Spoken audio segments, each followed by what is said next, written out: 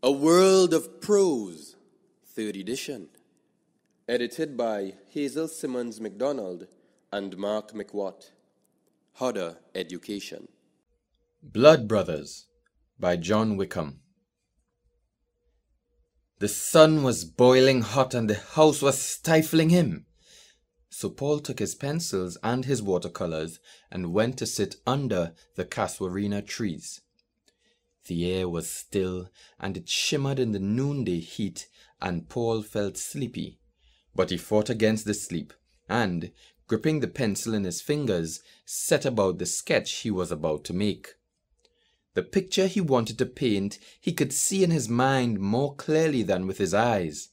For all of his 13 years, he had seen the things he was seeing now, and they were etched in his memory, an indestructible part of him, indivisible from himself and his own thoughts, a part of him that not even his twin brother Benji and his insufferable complex of superiority could destroy. The long grass bent in the wind, the hibiscus flowers shone violent red in the sunlight, and the casuarinas swayed and spoke in sibilant whispers. It was cool under the casuarinas, and Paul stuck the pencil in his mouth and, lying flat on his back, looked up through the gossamer lacework of the tree's foliage to the sky. Funny, thought Paul, that in the daylight casuarina trees could be so tall and graceful and slender and lovely, swaying in the wind and bending, whispering ever so languidly like lovely ladies in pictures. And yet at night, by starlight and moonlight, they assumed such fantastic, frightening ghost-like shapes. Casuarinas at night! Paul shuddered at the memory. He and Benji had set out for a walk with their father after dinner one night. Paul remembered even now, after 6 or 7 years, that the moon was rising when they left home, and Benji had been in even gayer spirits than usual.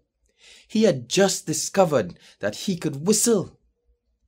Paul remembered too that Benji's laugh had mocked him because he had not yet learned to whistle, and he had been silent at this added proof of his brother's superiority. He hated Benji for this small triumph and for his sneering, contemptuous way of being able to do everything better than he, for treating him with his air of studied disdain, as if he were a little girl who had to be helped over fences, who wasn't expected to climb trees and bring down birds with catapults, and who would burst into tears for nothing that he, Benji, could understand. Paul remembered that, when they had turned into Garnet Road, the casuarina shadows were lying across the road in fantastic shapes, delicate shadow, diffused in the soft light, weird and macabre. And the wind was whispering thinly through the trees with the unearthly voice of a ghost. The whole picture was faintly lit by the spectral light of the moon slanting through the trees, and he had been afraid. He had clutched his father's hand, and his father had, it seemed, understood that he was afraid and had squeezed his hand in reassurance. Only Benji, unaware and unafraid, hopped and danced along the road, exploiting his newly discovered whistle and flaunting his own complete lack of fear, his own blatant intrepidity in the face of the wraith-like shadows and the ghostly voices of the trees. As Paul pieced together the memory of long ago, his heart filled with a full-blooded hate for his blood brother. Paul looked up through the trees at the sky and knew that in Benji's eyes he was a coward. It was no solace to his wounded spirit to know that Benji had never called him coward.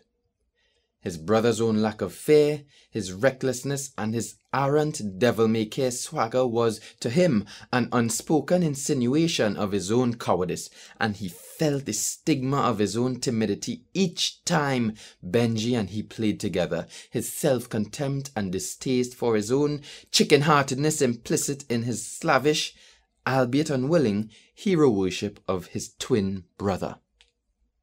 Paul hated Benji with a bitter, passionate venom, and with all his heart's fierceness, he hated and despised himself for hating him. In quiet moments, as now, alone with himself staring up at the blue pool of the sky, or sketching on the hill with the wind in his ears, it was easy for him to love his brother as himself. When he rose early in the morning and walked through the dew-wet grass to his spot on the hill, he wished that Benji could be with him. He would like to talk to him, to tell him that he really wasn't a coward, that there were all sorts of queer little goings-on inside him, that he knew the way of the blue mist on the green hills, the way of the white pigeons flying in joyous circles around the house. He yearned with every fibre of him, with a fervour not damped by these many years of vain wishing to share with Benji the secret ways of his heart. He wanted to link arms with Benji, to tap from his limitless reservoir of courage some measure of it for himself, so that the two of them could walk together as one.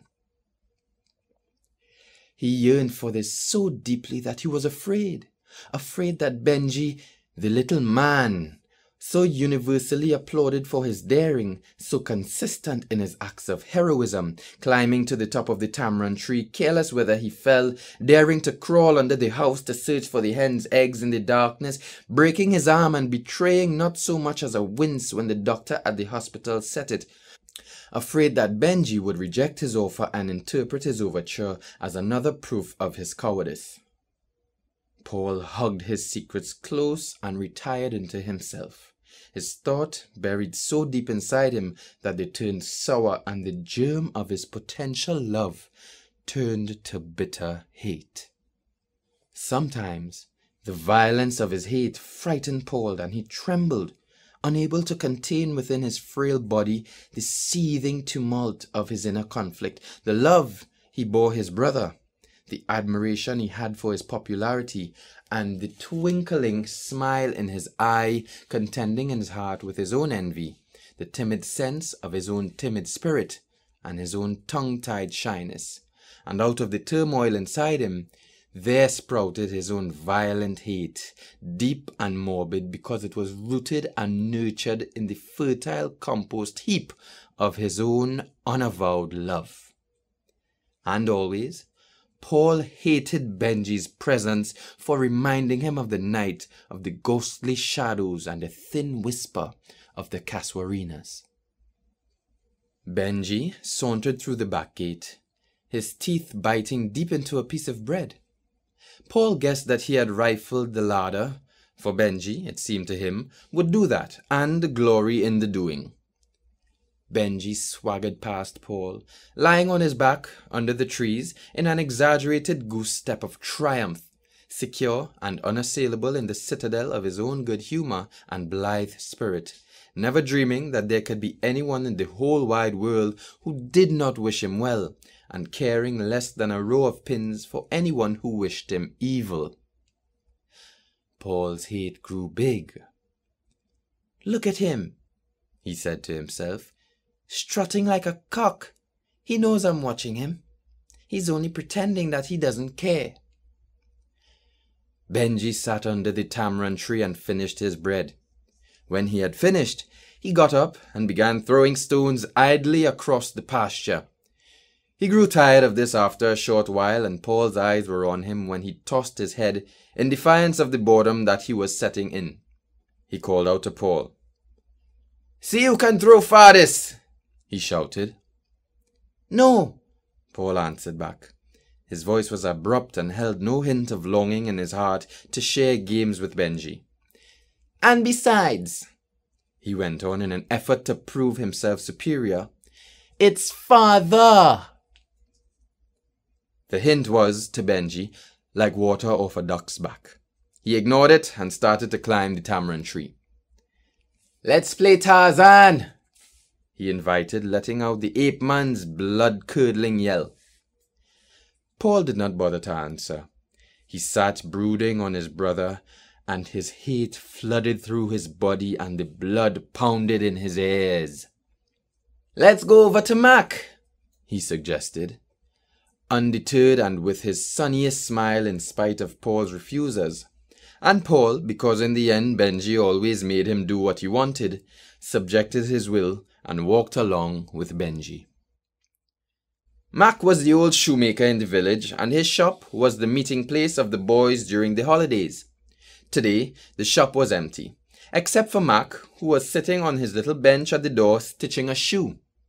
The twins strolled into the tumble-down shop. "Hello, Mac," said Benji, and went through the back door to the guava tree in the yard. "Hello, Mac," said Paul, and took a seat on the floor behind the shoemaker's back. "Hello, boys," said Mac, and went on with his stitching. Paul picked up one of Mac's awls and began making holes in an old piece of leather he found on the floor. Benji, out in the yard, was tearing off the bark of the guava tree with his teeth and pretending he was a wild animal. A few minutes passed. Then Benji shouted, "Come and play, Paul!" But Paul did not answer. He only sat idly punching holes in the piece of leather with the sharp awl. Benji strolled back into the shop. Paul felt him enter, but he didn't look up. He just went on pushing the awl through the leather and pulling it out again. Benji walked across to him and touched him on the shoulder. "Oh, come and play," he pleaded. At the touch of his brother's hand, Paul's blood surged within him, and all the pent-up hate and fear and envy, all the accumulated jealousy and worship of the years flooded through him. His blood was hot inside him, and he was blind with anger. He dropped the piece of leather from his hand, and with one violent push, hurled Benji into the corner. He ran across the room and stood over him, the awl poised in his right hand for a swift, murderous blow. Then he saw the look of incomprehension on his brother's face. The look of why? What have I done? The look of puzzlement and surprise. And he saw the wide-eyed look of horror and fear in Benji's eyes. The awl dropped from Paul's hand and he turned away. Mac had not even looked up. So sure was he that the boys were playing, so swiftly had the action moved. Paul passed Mac at his little bench and walked silently home, trembling and confused and frightened by the violence of his action, but purged of hate and happy at the discovery that his brother also knew fear.